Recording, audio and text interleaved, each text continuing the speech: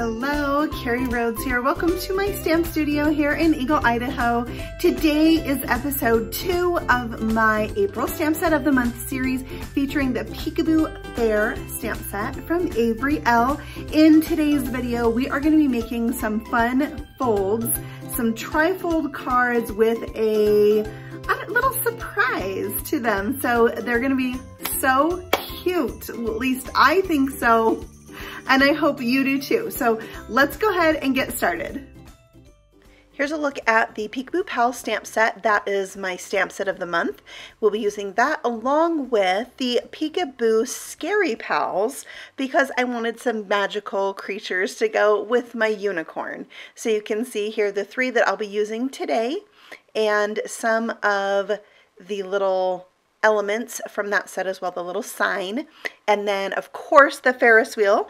I love this stamp. That's going to be for card number 1, and I'm stamping all the images I need for card number 1 right here in Lawn Fawn's jet black ink so I can color them with my Copic markers. So let's do some speed coloring. Here is the unicorn. I'm just using some tonal gray markers, no, neutral. I did neutral gray for this guy. I do like the tonal ones too though, and the particular set of Copic markers that I got, which is set B, happens to have like all the grays. So I really get my pick of grays when I'm coloring, and I used the neutral grays for the unicorn, and then some pinks for the hair and the corn, and then you can see those fun like sea green seats for my Ferris wheel, and then some gray for the edge, and I just like the kind of retro feel of that. Super cute. All right, now for the little dragon, I'm using some V markers so he can be really cute in purple. I thought this look was so fun, and it would also be great for a Halloween card, these little critters and little monsters. But they go good with the unicorn too. So he is really cute with his purple wings. And then I'll color his, he has like 3 horns. So the center one I did purple, and then the outer ones in gray. And then of course his little claws to match, and my little T-Rex. Honestly, he's my favorite from the set, and why I really had to get it. We like T-Rexes in my house. So I think I have a video with a really cool T-Rex card I'll try to link for you guys. It's really cute. All right, so then you'll see here I'm just doing paws, pink paws, because the critter that goes with that I'm going to be stamping on the inside of this card, so I don't need to die cut him out. A little gray for my sign, and then I'll stamp a sentiment on that says enjoy the ride, and that's going to go on the inside of the card too. I've got those all die cut out, and now I'm going to draw some arms for their legs, really. Their legs for my unicorn, because I want the unicorn to have its legs up over its head while it's going on this Ferris wheel like wee, you know, you put your arms up. So it's just straight black lines, and then when I cut it out, I didn't cut it off at the ends. I left a little space to glue on all the things. So here I'll show you gluing that together on the Ferris wheel. Here's arm number 1, and I just put it to the side and then glue a little hoof onto the end, and I've got the look I wanted. I think it's so fun and a really easy way to get another look with the unicorn. So I'll glue those hooves on. How cute! Love it. And then I have some pieces there of the unicorn just die cut without any stamping on them, and that's to add stability to this because we are making a gatefold card, and the first flap of our gate is going to be this Ferris wheel, so it needs that little bit of extra strength. And I have the same thing for the back of my dragon and my T-Rex. So there it is, all done. I love it. All right, so we have 2 pieces here that measure 5.5 by 8.5 and are scored at 4 1/4. On the first one, on the front flap, we're going to partially die cut the Ferris wheel. So partially die cut means I'm not going to cover it with my plate. I'm going to have the plate stop at the edge of the die. I'm going to run it through my die cut machine just like that so it doesn't cut it off, but it's going to cut away all the parts we don't want for this card. So I'm just going to poke out all those negative pieces around my Ferris wheel. And then we have to do a little snipping to remove that outer edge. So I'll bring in a self-healing mat and a ruler and a blade, and then I can just cut that top piece away by lining up my blade with the edge of the ruler. I like to do this 2 times. The first time is a really light pressured cut, and then I cut all the way with the second pass.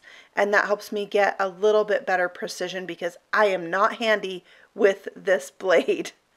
It's just not my thing. All right, so I had a little bit of overhang there, so I'm going to cut that away, and I'm just cutting along the scored line. Otherwise, I'm going to have this little flap that's going to not know what to do. Like, should I fold over? Should I stick up? No, it had to go. All right, so that is the front of our card, and we can glue the Ferris wheel right to that. So the Ferris wheel itself is being made more sturdy because it's 2 layers, and then all the critters have 2 layers as well. So that just gives it a little bit more stability because it is, you know, a lot of open space there, but it's so cool. So now we need to make a background on piece number 2. See how this is going to fit together? We're going to make a background there on that flap that will show up behind the Ferris wheel. I have a piece of masking paper that I cut so it would just cover that crease in my card because when I do some ink blending, I don't want it to get onto the other flap. So now I'm using some mustard seed and spiced marmalade and picked raspberry for my ink blending to create kind of a sunset look. And I'm going to go over this 2 times. So I'll do all 3 colors once and then all 3 colors twice using my Makeup Style blending brush here. And that will really intensify the color. And I'm making sure that I clean that brush off in between colors on my microfiber cloth right there. And these will blend together so beautifully, but it's just kind of easier, I feel, if you put down that really light layer at first instead of trying to really get that intense color right away. I like the building up and it helps the blending a little bit.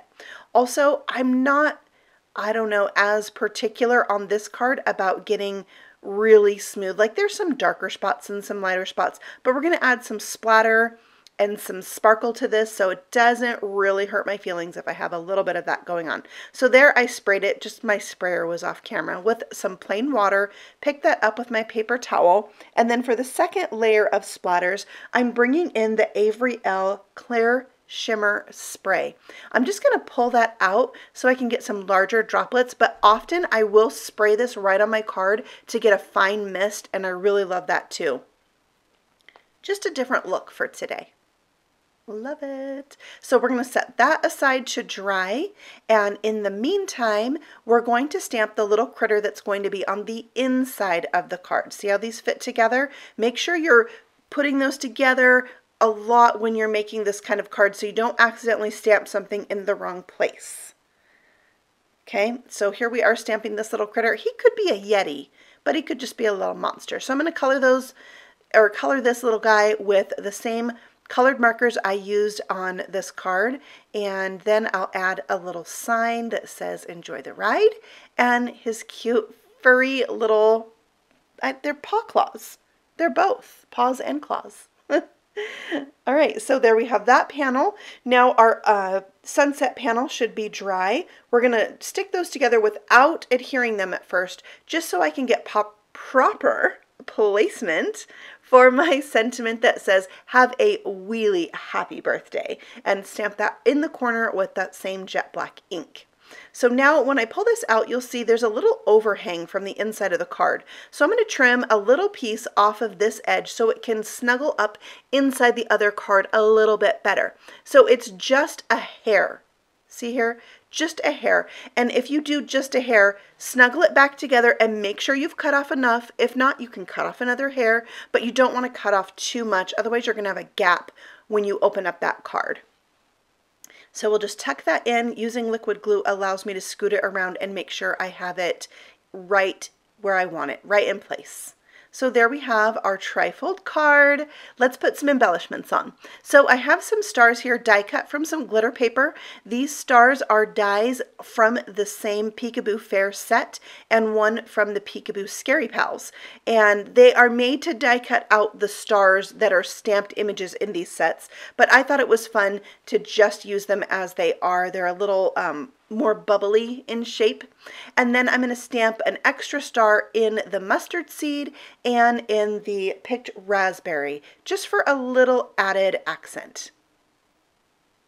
All right, I'm going to take that same clear shimmer spray, put some on my glass mat. I'll pick it up with a water brush and add some sparkle to my unicorn horn and the stars on each of the carriages of the Ferris wheel, the hooves of the unicorn, the wings of the dragon, just wherever I felt like a little extra shimmer would be fun.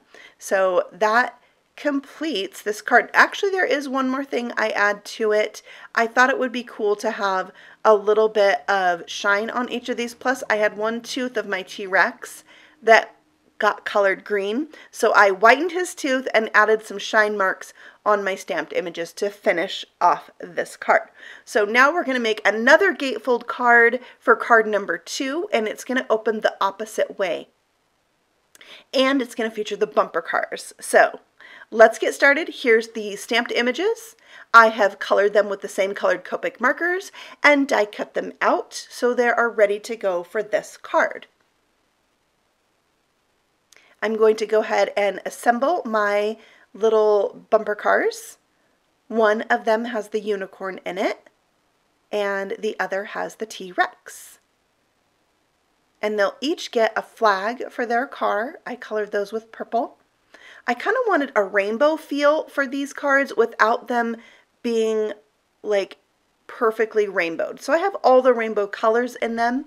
I also have extra die cut pieces to make these more sturdy as well because they are going to be sticking up on their own at the top of this card and only be secured at the bottom of the bumper car. So all three of those things, the animal, the flag, and the car, have an extra piece to back them. You could just use scraps of cardstock here. It also helps cover up your Copic coloring. All right, so we're going to do some more ink blending on this card. I'm going top to bottom, starting with the picked raspberry, then the marmalade, and then the mustard. And I will, again, do 2 layers of each color just to intensify that. And here is the reveal, taking off that masking paper. For this one, I smooshed my little ink pad down onto my glass, mixed it with a bit of water and a bit of the clear shimmer spray to add some splatter to each of the 3 sections. And I love the way that that turned out. Just another fun way to use it. The sparkle, the shimmer, is a lot more subtle in that. So I went ahead and splattered a little bit directly from the bottle on there. So you have like 2 different layers of sparkle.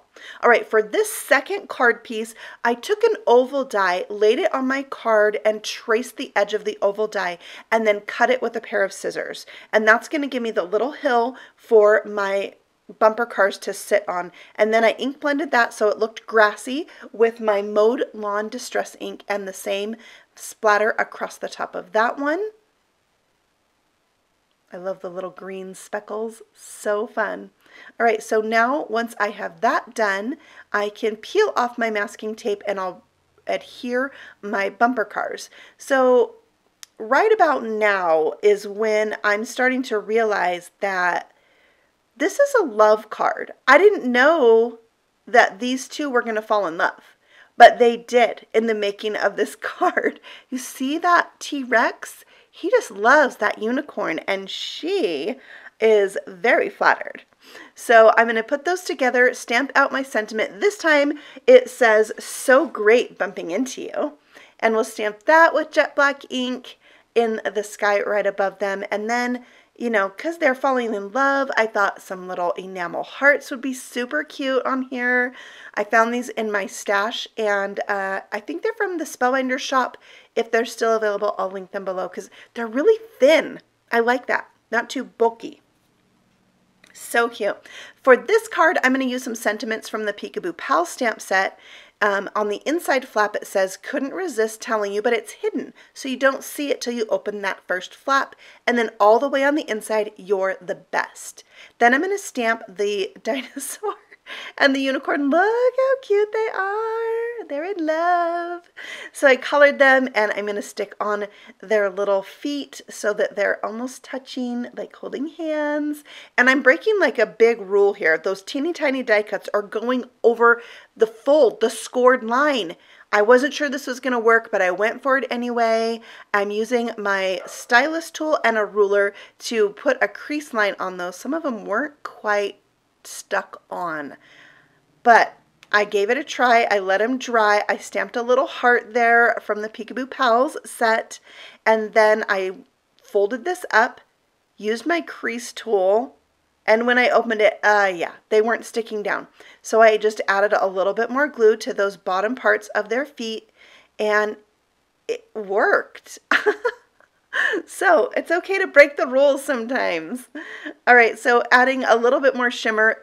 This looks so good on the headlights. When you turn this card in your hand, the headlights look awesome. It's my favorite addition of the shimmer in this project. Love it. And of course to the unicorn horn, and then the little flags on each of the bumper cars. I tried to paint a heart, but it didn't really show up. So I just painted the whole flag, and there are the two cards, these gatefold cards with a surprise opening. I hope that you've enjoyed it. I was inspired by recent videos from Jennifer McGuire, so thank you, Jennifer, for always being an inspiration to all of us. Love you. All right, so adding a little gel pen to finish it off, and there's my two fun cards for episode 2. I hope that you've enjoyed today's projects. If so, give me a thumbs up, and if you have a favorite, leave me a comment below and let me know which one.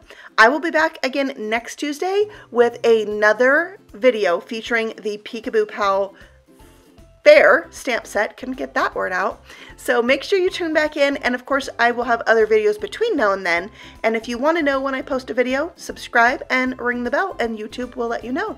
Thanks so much for watching. I will see you all again very soon. Happy stamping. Bye.